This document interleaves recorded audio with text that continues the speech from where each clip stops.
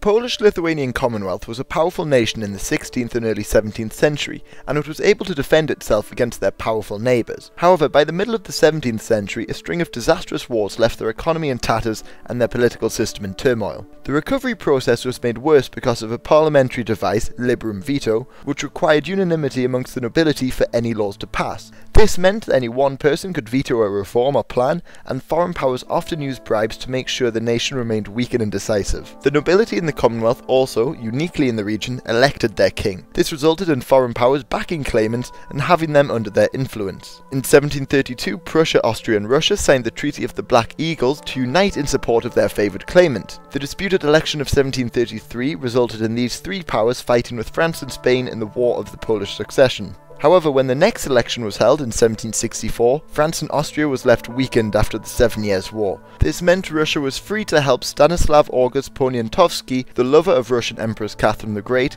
get elected. He tried to help reform the Commonwealth and rebuild its strength, something their neighbours didn't want to see. Also, many in Poland opposed his reforms and the foreign influence, so united in the Bar Confederation and rebelled. Stanislav called for Russian aid in suppressing the uprising, which began in 1768, and this brought Poland into a civil war. Meanwhile, in the early 1770s, Russia was in a war against the Ottomans and advancing south, notably into Moldavia, a region which the Austrians wanted. The balance of power in the region was shaken as the Russians were surpassing the Austrians in strength. Frederick II of Prussia, who hated the Polish, engineered the partitions to restore the balance of power and repair relations with Austria and Russia. In 1772, Russia and Austria agreed with Frederick's plans to partition. Russia withdrew from Moldavia, and together all three nations moved troops into the predetermined regions. And with the Commonwealth embroiled in a civil war, there was very little resistance. Austria, probably the weakest of the states, received the economically prosperous regions in the south around Lviv. Russia took the poorer regions in the north,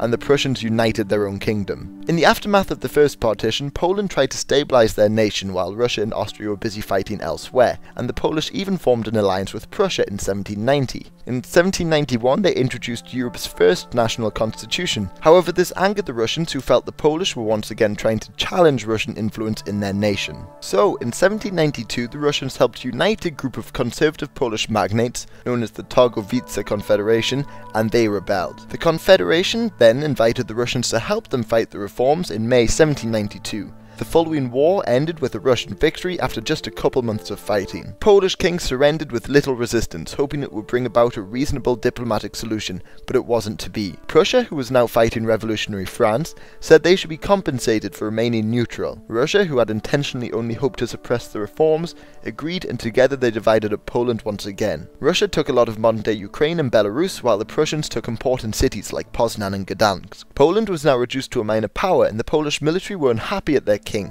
for surrendering without really having been defeated in any battles. A general named Kosciuszko began to organize a resistance in 1794. With thousands of men, many armed with just axes and scythes, he marched on Warsaw. But the Russians sent a large army into Poland and crushed the uprising. Austria, Prussia and Russia came together and agreed that Poland should be wiped off the map to stop any similar uprisings. Prussia took Warsaw, Austria moved into Krakow and Lublin, and Russia expanded west and took Vilnius. Poland was finally wiped off the map. However, in just over a decade during the Napoleonic Wars, the Duchy of Warsaw was created as a French client state, but it only existed until Napoleon's demise. Over the next century, there were numerous rebellions across the former Polish territories.